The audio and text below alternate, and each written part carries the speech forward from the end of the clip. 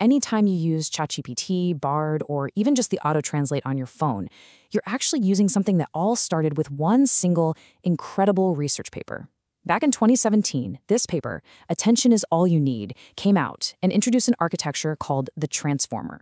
And look, this wasn't just some small step forward, it was a total game changer. It basically threw out the old rulebook for processing language and became the engine that powers almost every single advanced AI model we have today. Okay, so here's how we're going to break this down. First, we'll look at the big problem the transformer was designed to fix. Then we'll dive into its secret sauce, this thing called attention. After that, we'll put all the pieces together, check out the incredible results, talk about the good and the bad, and wrap up with what it all means for you and me as people actually building this stuff. So, let's set the stage. Before the transformer came along, the world of natural language processing pretty much ran on one thing: recurrent neural networks, or RNNs. Now, to get what was wrong with them, imagine trying to read a book, but you can only look at one word at a time through a tiny straw. Seriously, that's kind of what it was like for an RNN. This word-by-word process created a huge bottleneck that was really holding the entire field back.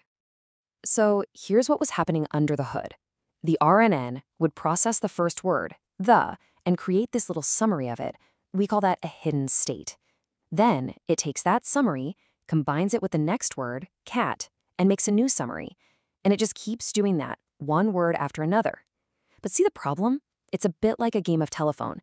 By the time you get to the end of a long sentence, the information from the beginning gets all fuzzy and diluted. It just fades away. This is a classic, fundamental problem we call the vanishing gradient. And this whole one word at a time thing created a massive mismatch with the hardware we were using. I mean, think about GPUs. They are absolute beasts at parallel computing. They're built to do thousands, even millions of things all at once. But the software, the RNNs, were forcing them to go one by one by one. It's exactly like having a Ferrari, but you're stuck in rush hour traffic. You've got all this incredible power under the hood, and you just can't use it. All that potential was just going to waste. So when you boil it all down, this sequential bottleneck gave us two giant headaches. Problem number one, you couldn't really parallelize the work, which meant training these models took forever, just painfully slow. And problem number two, that fading memory issue we talked about, it meant the models were just awful at connecting the dots in a long piece of text. Linking a word at the beginning of a paragraph to one at the end. We call this long-range dependencies, and not being able to handle them was a huge limitation. Okay, so the authors of this paper came along and asked a really radical question. They said, what if we just stopped? What if we threw out this whole word-by-word thing? Instead, what if a model could just look at the entire sentence, all at once? That is the big idea. That's the core concept behind attention. And it was the key that finally unlocked the full power of parallel processing for language. All right, check out this sentence. For us as humans, it's super obvious, right? The word it clearly refers to the animal and not the street. But for a machine, this is a textbook long-range dependency problem. The words it and animal are separated by a few other words. Now, an old-school RNN would really have a tough time with this. The memory of the word animal would start to fade as it processed didn't cross the street. By the time it got to it, that original context could be totally gone. And this is precisely the problem that the self-attention mechanism was built to solve. So how does self-attention work? Well, the core idea is actually pretty elegant, and you can think of it as a simple three-part recipe. For every single word in the sentence, the model generates three distinct vectors: a query, a key, and a value. The best analogy is a database lookup. The word it sends out a query that's basically asking, hey, who out there is relevant to me? Then every other word in the sentence holds up its key, which is like a label. Animal says, I'm a noun. Cross says, I'm a verb. The query from it scans all these keys, finds the best match, which is animal, and then pulls that word's value, which is its actual meaning. This creates a direct link, a shortcut, letting it grab context directly from animal, completely ignoring the distance between them. Okay, so now that we've got the main idea of attention down, let's start building the full transformer. We'll see how these attention modules are stacked together and how they fit inside a bigger framework called an encoder-decoder model, which, by the way, is a classic setup for tasks like machine translation. But wait a second, you might be thinking, if the model sees all the words at the same time, doesn't it lose the original order of the sentence? And that is an excellent question. The authors came up with a really clever fix for this called positional encoding. Basically, before anything else happens, the model adds a special little signal, a unique vector, to each word's embedding. You can think of this vector as a kind of GPS coordinate that tells the model exactly where each word is in the sequence. This is word 1, this is word 2, this is word 3, and so on. Problem solved. All right, let's get into the nitty-gritty of how that attention calculation actually happens. It's a 4-step dance. Step 1, we calculate scores. This is where the query from our word checks out the key of every other word to figure out how relevant they are. Step 2, we scale those scores down a bit, which just helps keep the training process stable. Step 3, we use a softmax function. All that does is turn those messy scores into a nice, clean set of weights that all add up to 1. These are our attention weights. And finally, step 4, we take those weights and use them to create a weighted sum of all the value vectors. What comes out the other end is a brand new, super-powered representation of our original word, now packed with context from all the other words it decided to pay attention to. But they didn't stop there. The next brilliant move was something called multi-head attention. The idea is, why do this attention calculation just once? Why not do it multiple times, all in parallel? The original paper used 8 of these parallel processes, or heads. And the really cool part is that each head learns to focus on a different kind of relationship in the sentence.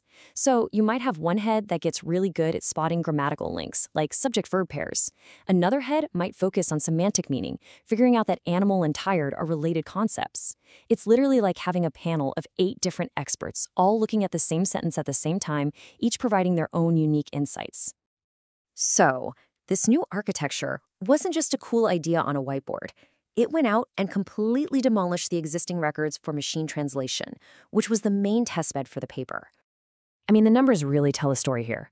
On a standard benchmark for English to German translation, the big transformer model hit a blue score of 28.4. Now, to put that in perspective, that didn't just edge out the previous best model, it blew past the best ensemble of models. And an ensemble is when you team up multiple models to work together. So a single transformer was outperforming a whole team of the previous generation's best. That's not just an improvement, that's a whole new level. And here's the real kicker. It wasn't just better, it was also faster and cheaper to train. A lot faster. Thanks to that parallel design, they achieved these record-breaking scores while using way less compute. We're talking about training the big model in just 3.5 days on 8 GPUs. That was a tiny fraction of the training cost for the older, less accurate models. So you're getting better results for less time and money. That's the holy grail. But of course, there's no such thing as a free lunch, right? No model is perfect. So let's get real about the pros and cons here and look at the trade-offs that come with this architecture. This table, which is straight from the paper, is really the core of the technical argument. Just focus on 2 columns here: sequential operations and max path length. For the old RNNs, you can see the path length is O of n. That means the longer the sentence, the more steps information has to travel. But look at self-attention. It's O of 1, constant time. That means, for a transformer, the distance between any 2 words in a sentence is always just 1 step. It's a direct connection. That is the secret. That's why it's so good at capturing those long-range relationships that RNNs struggled with. Okay, but now for that trade-off I mentioned. Look at the first column, complexity per layer. For self-attention, it's O of n squared. So what does that mean in plain English? It means that as your sequence gets longer, the computation needed gets way, way bigger really fast. If you double the length of your text, the compute needed quadruples. This makes the original transformer design super expensive for really long sequences. We're talking whole documents or books or even DNA sequences. It's a major bottleneck. And honestly, a ton of the research since this paper came out has been focused on trying to fix this exact problem. So let's wrap this up. If you're an engineer or practitioner working in this space today, what are the big takeaways? Why does this paper from 2017 still matter so much? Well, here's the bottom line. The core ideas from this paper, things like, hey, we don't actually need recurrence, or the sheer power of self-attention for understanding context, and especially the idea of building models for the parallel hardware we have, these aren't just concepts anymore. They are the fundamental building blocks of pretty much every large-scale AI model out there today. If you want to understand modern AI, you have to understand this paper. It's really like reading the source code, the DNA of the entire field as we know it. So this paper was an absolute revolution. It smashed the sequential bottleneck that was holding back the entire field. But it also created a new one, that O of n squared complexity problem, which leaves us with a really interesting question to think about. What's the next great bottleneck in AI architecture? And more importantly, what will be the next attention is all you need moment that comes along to solve it?